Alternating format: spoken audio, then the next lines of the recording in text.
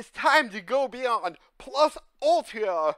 Boku no Hero Academia Season 6 has started. Yep. I'm still in this basement because somebody decided I needed to be down here for both of these things. Yes, and if you don't know what he's talking about, we have also been reviewing Futo PI. The season is 3 episodes or 2 episodes from ending as of this week, so we're going to be doing some double reviews for the next 2 or 3 weeks. So, hey, go back and watch those, or go back and watch our other reviews of Boku Season 4 and 5. I mean, we do it by episode, same way we're doing it here. Yes. So, intro or outro? I know, like, only one episode, you didn't have, like, a feel for them yet. I think I like the outro a little bit more.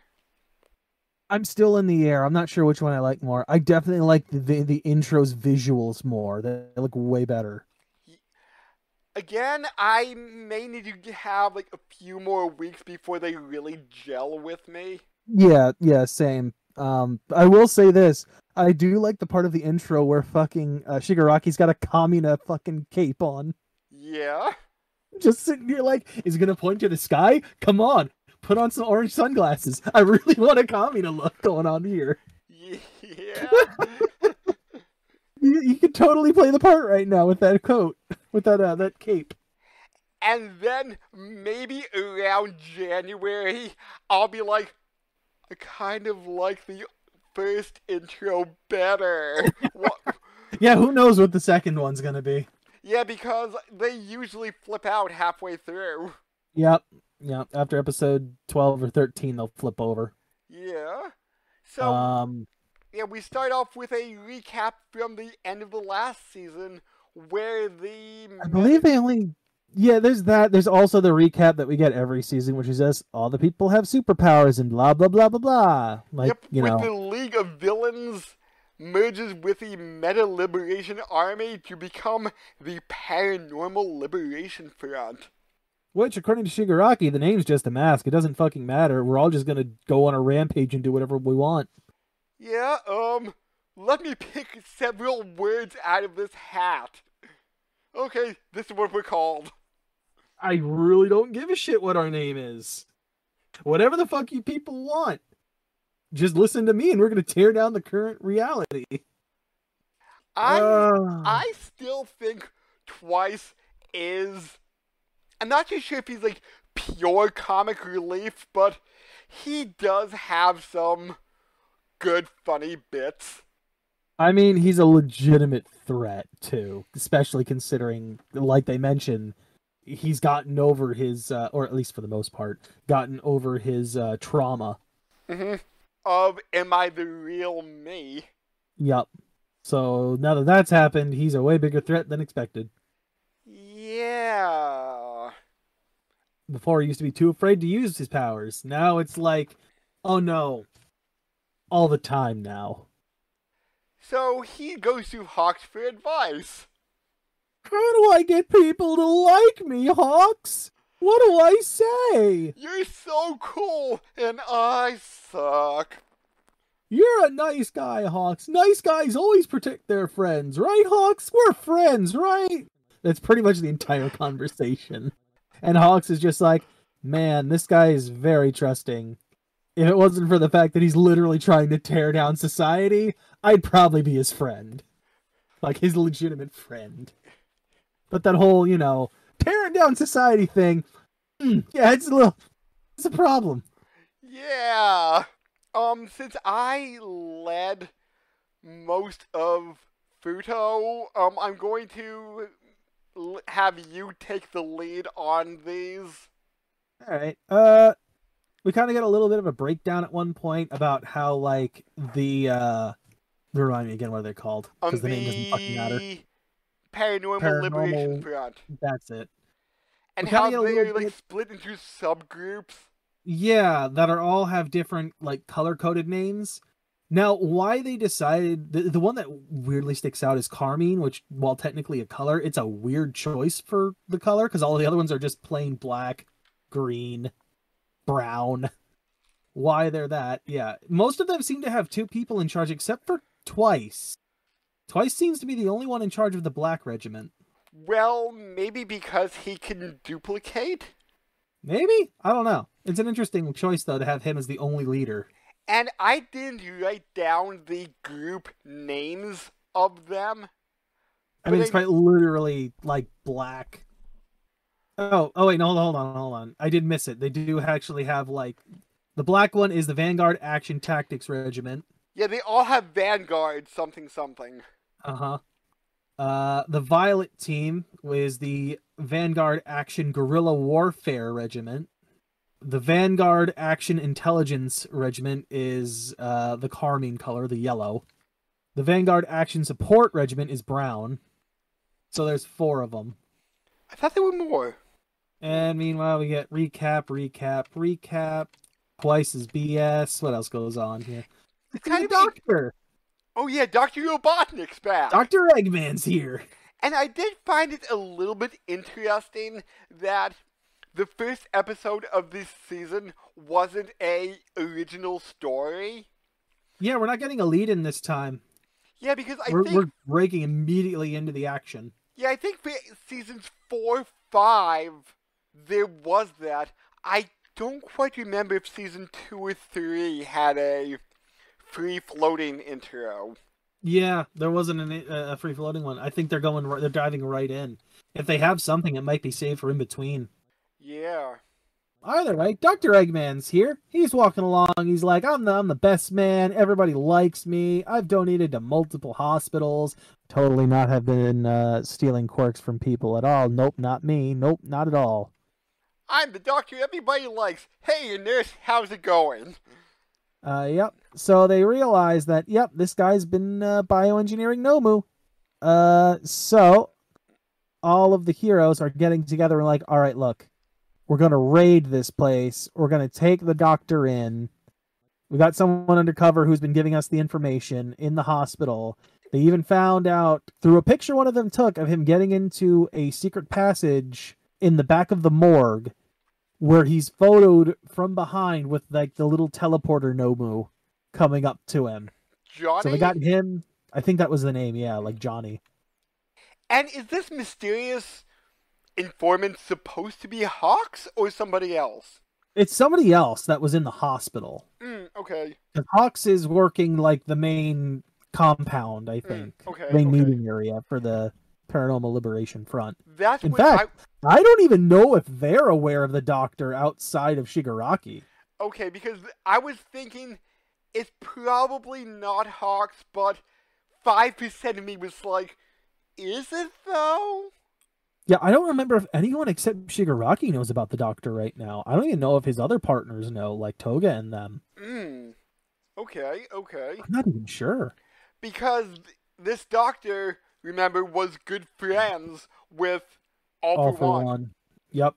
Right-hand man, helped create the Nomu originally.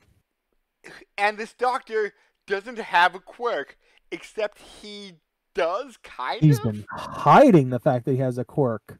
Which is, well, here's the more interesting thing, because I don't know if this was established before or if I just wasn't remembering. I think I'm not remembering, because the more I'm thinking about it, the more I think it did happen, and I just didn't remember it. So, what I'm seeing here is we're going to have 2 teams. One is going to the mountain villa, and I believe that's the one where I think the Nomu are hiding, or at least the main amount of them, or maybe that's the Liberation Arc? Yes, that's where the Liberation Army is hiding. That's it. Okay. Yeah, so they're going in on the Liberation Army itself. Meanwhile, Endeavor's team's going to the hospital to capture the Doctor. Yes, that's what I believed was the case. Yeah, which we only see the hospital thing go down, I think. I don't think we see the others. I'm going to say the other team will be in episode 3 of this season, Because it could be, or it'll flip sometime in the next episode. Yeah, because it does seem like we're sticking with the hospital team next episode. Yeah. So, we're going in, the teams have been all split up among, each side. The students are in among the rear guards and stuff, working with whatever team they're held to be fit with best. And Bakugo is so upset he's not on the front lines. Why am I in the rear? What the fuck is this? I make things explode. Oh, I'm better up front.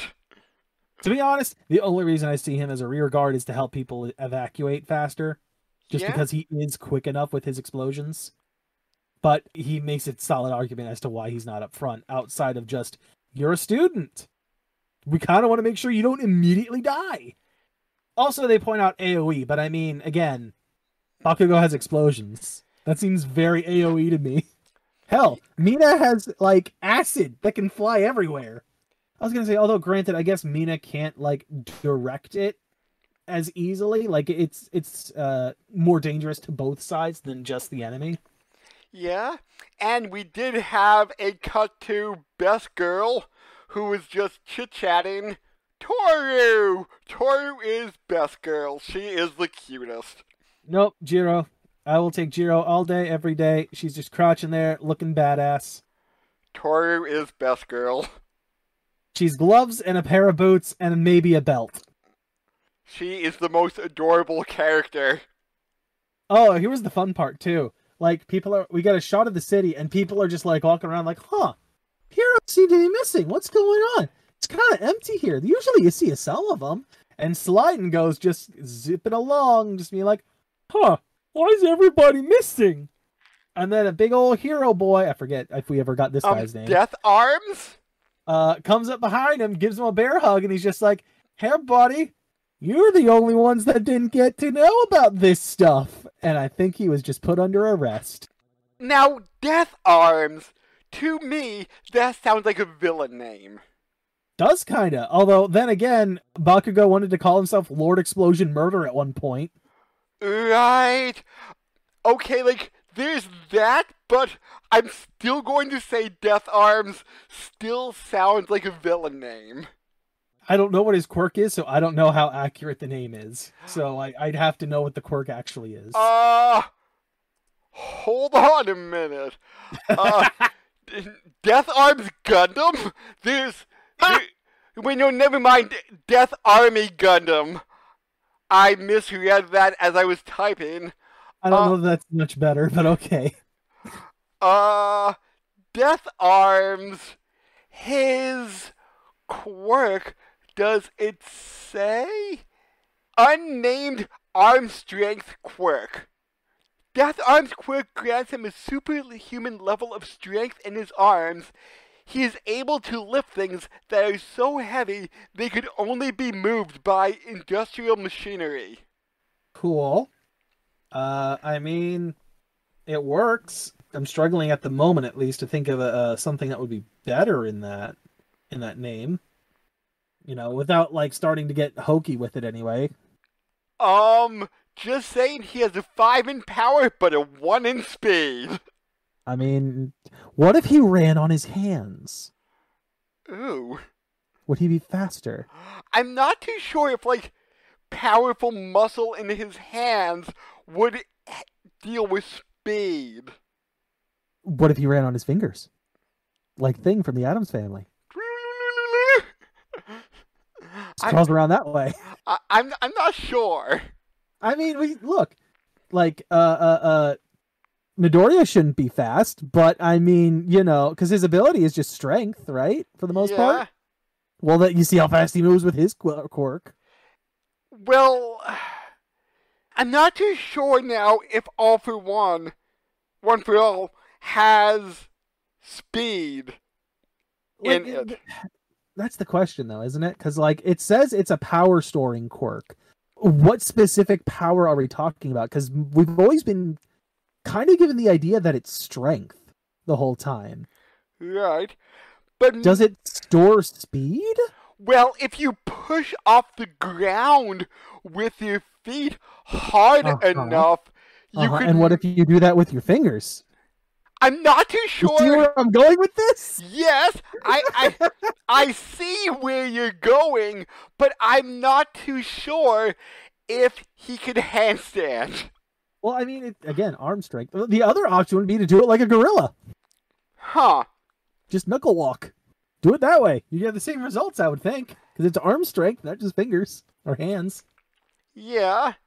So, we cut back to Dr. Eggman just walking down the hall saying, like, I'm the best, I'm all for one's friend. Yep, Shigaraki should be ready in like a couple weeks. It'll be great. Yeah, yeah, yeah. Sure, glad there's no blue hedgehog around here. And then he gets cornered by Endeavor's team. Yep, after he breaks into the hospital, gets the others to, like, run out and evacuate the compound, sends ahead our rabbit hero that everyone is lusting over half the time. Yeah, and by that I mean the fan base, not the show. Really? Fan base really likes Mirko, I'll tell you that much. Huh. Really like those bunny thighs, I guess. Not doing it for me. Give it some time. But what? No, are you saying? Are you saying now ahead. that I know the fan base likes it, I will like it because I am part of the fan base? I'm saying that you haven't had a lot of time with this character yet. But? Because she's got a very Mordred attitude, let's put it that way. But, come on, man. Toru is best girl. I don't know. Toru is so wonderful. She is gorgeous. Where's the Mordred personality, though? I know you like Mordred because of that attitude of hers. Not every anime female I like has to be tsundere. 80% of them. Saying tsundere. Mordred's just an asshole sometimes in general. Doesn't have to have anything to do with being interested in her. Why are you calling Mordred an asshole? Because she is half the time. She murdered Arthur! She was jealous. Come on, Mordred. Mordred apologist over here, Jesus. But, come on, Mordred. She's amazing. I'm just saying, alright, Mirko's battle happy, Mordred's battle happy. There's a bit of overlap, that's what I'm saying. But who is best girl in the Fate franchise? Mordred or Rin? Mordred, Rin. I don't know. Maybe Mordred it's the one whose face Rin. gets plastered on a lot of characters. Mordred or Rin? I don't hear an argument yet. I can't decide. One has a saber face, so you know. Right. Therefore, I think it's the original. I don't know. I can't decide. This is where he'll be sitting up in the middle of the night, contemplating his existence as he tries to decide which one is better. Yes.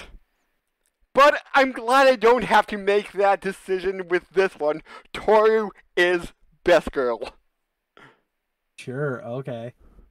Whatever makes you feel better. Anyway, point Yes! is, Let's move on. Mirko is running off to go and break straight into that secret passage right away. Good old Endeavor's there like, we're gonna pin him down. And Eraserhead's there, shutting down any quirk he might have that they're unaware of. Turns out it's supposedly a anti-aging quirk. Well, they said something about the super regen quirk, which is what I assume is keeping him from looking old and his cells dying. Okay. Which is what's keeping him look somewhat young. Interestingly enough, he does manage to get away, quote unquote, get away. Nomu's break in, stab him through. Turns out he's one of Twice's clones. Yeah. Which I didn't remember that they could they could duplicate the quirk as well. I didn't remember they could shapeshift. Sorry, that means Twice. Now I'm thinking about it. That means Twice is at least aware of the Doctor, so we know for sure Twice and Shigaraki are aware. I don't remember if the others are aware of his existence. I'm thinking some of the 9, maybe. Yeah, some of Shigaraki's original group probably know. I don't remember if they were all there or not. They might have been because... No, they are aware of him because he talked to them through the radio that Gigantamax or whatever his name was carrying. Yeah. They know of him. I don't think they've ever met him. until twice, obviously, because he had to make the clone. Either way, actually, no, they did meet. I think they did meet him in season 4 or 5. I know it's not Gigantamax because that's Pokemon. No, it's like Gigantes or something like that, or that's like his quirk name, one of the two. No, they did meet him at one point because he gave them that test to, like, you know, survive like the Gigantes dude for, what was it, like 7 days or something like that. Yeah. Yeah, they did meet him. So yes, those 9 at least are aware of his existence and know him. Whether or not they've met prior, besides twice making a clone, who knows? Anyway, point is, it's a clone. Real doctors down in the secret passage trying to save all the work before the heroes break in. Doesn't work. Mirko gets there real quick. Speedy Bunny. And smashes, Jerry, or... Yeah, Johnny. Smashes the door, which crushes Johnny underneath it. Gigantomachia. Oh, it's Gigantamax. Or Gigantomachia. I think it's Gigantomachia. So, yeah. Doctor's trying to save things. Doesn't work out. Mirko's here. End of episode.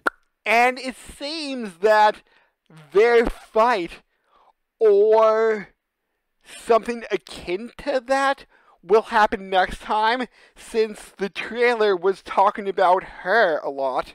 Yep, it seemed, well, from what we saw, a bunch of Nomu are going to break up or wake up or what have you to fight her. At least one other hero is going to show up, because we do see one fending them off with what looks to be some kind of shield that he, like, materializes in front of him. Right. So, I'm really happy Boku no Hero's back. Hey, something to be excited for. Something that's not Kamen Rider. We probably will not be covering Mob Psycho on a week-to-week basis, but we'll probably have a episode of the anime podcast, maybe just us two breaking down the season. Yeah, just talking back and forth about it, shooting the shit about it. Yeah, so stay tuned for that in about 13 weeks or so. Be sure to check out our other stuff we do. And check out the Twitch channel, watch us play Elden Ring and die a lot. Oh, Elden Ring. Like and subscribe. Just do a little thing. Follow us over on Twitch. Yes. Do all the social stuffs. Yes. So until next week, when I will probably have an outro or something akin to that, we'll catch everybody next time. Bye.